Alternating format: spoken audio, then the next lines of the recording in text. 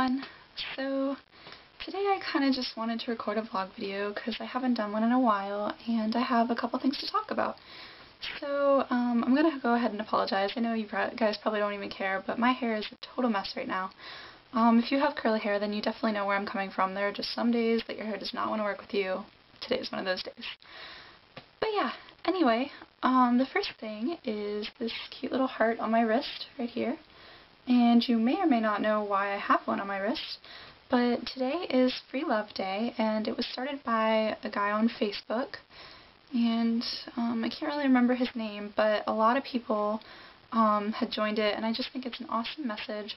It's all about, telling people that you do care about them, because when people are going through a hard time, they really struggle, and some people do things that they shouldn't, and there are suicides, and it's really terrible. And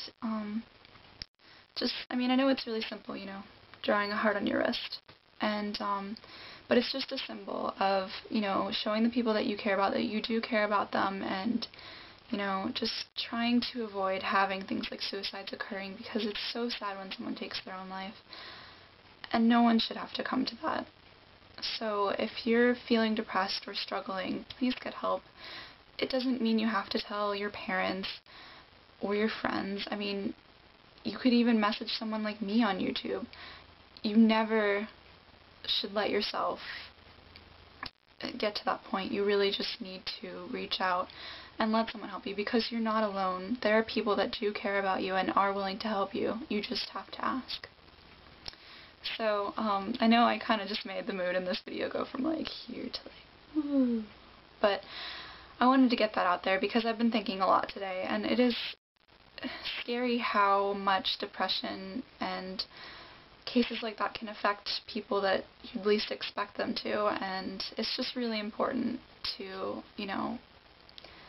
get help if you need it, and realize that you are important, and that suicide is not an answer, and you shouldn't have to resort to that. So, now that I got that out there, on a much lighter note, I guess, I reached 50 subscribers yesterday, and I know that doesn't seem like much to probably a lot of you, but really, it means so much to me. I can't even tell you. When I first started my YouTube videos, I was just like, oh, I'm just gonna throw myself out there, and if I can help a couple people, great. And even just the fact that 50 people took the time to watch my videos and subscribe to them is pretty cool, in my opinion. So thank you to all of you who have subscribed to my channel and been sticking with me, and thank you to my new subscribers. And yeah, also, another thing that I've kind of been thinking about recently, I want to start a collab channel maybe. I'm not sure how many of you would be excited about that. Am I a person that you'd want to be in a collab channel with? I don't know. But, I have auditioned for a couple, and I haven't really made any of them, and I don't know, I just thought maybe I should just start my own so I can kind of do my own thing and just kind of go for it. So I thought I'd just put myself out there and throw that out there, so let me know what you think. Should I do a collab channel, and would you be interested in auditioning if I did?